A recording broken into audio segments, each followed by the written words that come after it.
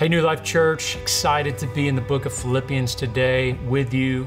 Picking up in chapter 3, verse 17, if you want to grab your Bibles and read along with me. Paul writes, "Brethren, join in following my example and observe those who walk according to the pattern you have in us."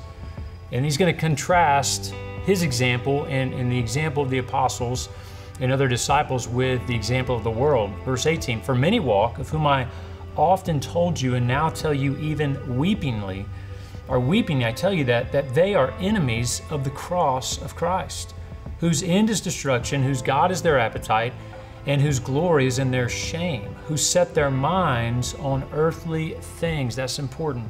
Verse 20 says, "For our citizenship is in heaven, from which also we eagerly wait for a Savior, the Lord Jesus Christ, who will transform the body of our humble state into conformity with the body of His glory by the exertion of the power that He has, even to subject all things to Himself."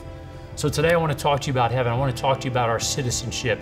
Where are we from? Where are we going? Who are we? Paul explains it in this passage. It's a beautiful passage, and he's challenging us to make sure that we set our mind where it should be, because there's a lot of people in this world who have a pattern, who have an example, that are trying to get us to follow things that are not of the Lord. And he said, man, these are the things that they're going to do. They're going to be led by their appetite, their glories, and their shame. But the thing that's really interesting, the last thing he says in verse 19, is that they set their minds on earthly things. That's not the case for us as Christ followers. Why? Because our citizenship isn't on earth. We're not from here. We're aliens and strangers of this world. We don't belong here. We're not going to live here for eternity. We are going to be in heaven. God's going to redeem us.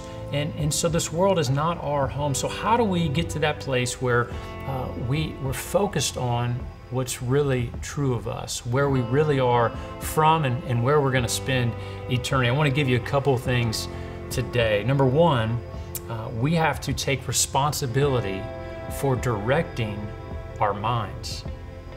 In Colossians chapter 3, verse 2, Paul says, "Set your mind on the things above and not on the things that are on earth." I don't know about you, but a lot of times my mind will begin to wander, right? You just going along your day, and then squirrel, something happens, and your mind just goes in all these different directions.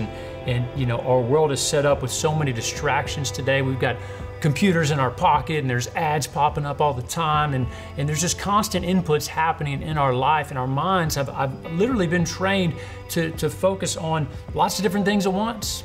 You know, and we want to call it multitasking, and you know, we're driving and texting and searching the internet and listening to all these things, and we're called in Colossians and in Philippians here to set our mind. In other words, to take responsibility for our thoughts, for our minds.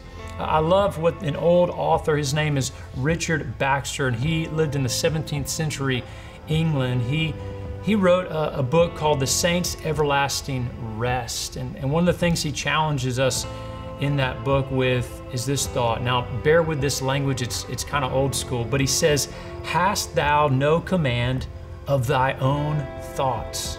In other words, aren't you responsible for what you're thinking?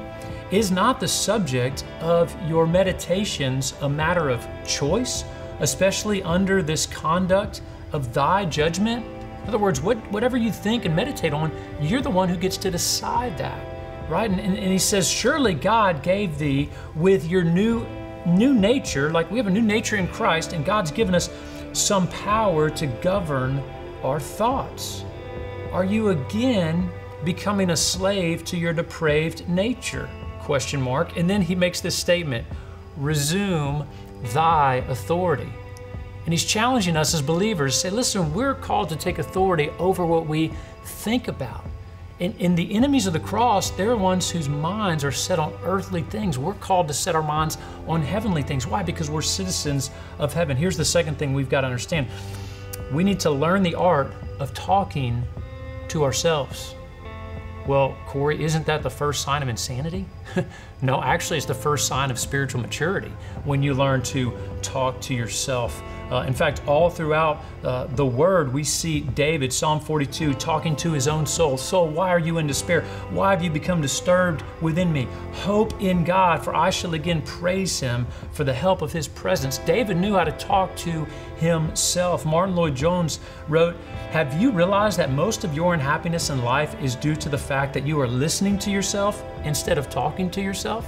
See, so often we listen to our own feelings, we listen to what our depraved heart says to us, what our mind is wandering off with, instead of talking to ourselves, instead of setting our minds and telling ourselves, based on God's Word and His truth and His promises, what's really true and where our hope should be placed. We've got to learn how to talk to ourselves based on this book and who God says that we are. And here's the last thing I want to encourage you to do is take a walk. Take a walk. Well, how does that help me? My citizenship is in heaven. How does that help me be focused on the right things? Well, I want you to take a walk every day in the New Jerusalem. That's another thing Richard Baxter says. I hope you will value this heavenly life and take one walk every day in the New Jerusalem. What he means is every day we should spend time in our minds thinking about what heaven's going to look like, what heaven's going to be like, what we're going to experience in heaven, who we're going to meet, what we're going to do. How it's going to be like with God. This is a great thing we do as a family. Recently, I asked all of our kids, hey, what are you most looking forward to in heaven? And I wrote down some of their answers because it was pretty comical, some of them. Some of them really sweet. One daughter said, I'm excited to see my friends and family. Another daughter said, I'm looking forward to meeting certain Bible characters. And we started thinking about all the Bible characters we want to meet. Another child said, I want to see the streets of gold and make new friends. Another one said, I want to play football with Drew Brees. I'm like, man, that would be fun. Me too. Another one said, I want to see all the new colors and animals. And then, of course, we closed it out by asking the question all of us struggle with, will you poop in heaven? I don't know the answer. My kids wanted to know, but I'm not smart enough to figure that out. Okay, so how do we set our mind on things above? Well, again, those three things. We have to take responsibility for directing our thoughts. We've got to learn the art of talking to ourselves and then take a walk every day in the streets of heaven. Think about what it's going to be like. Spend time meditating on things above and not just on the things of this earth. God bless you.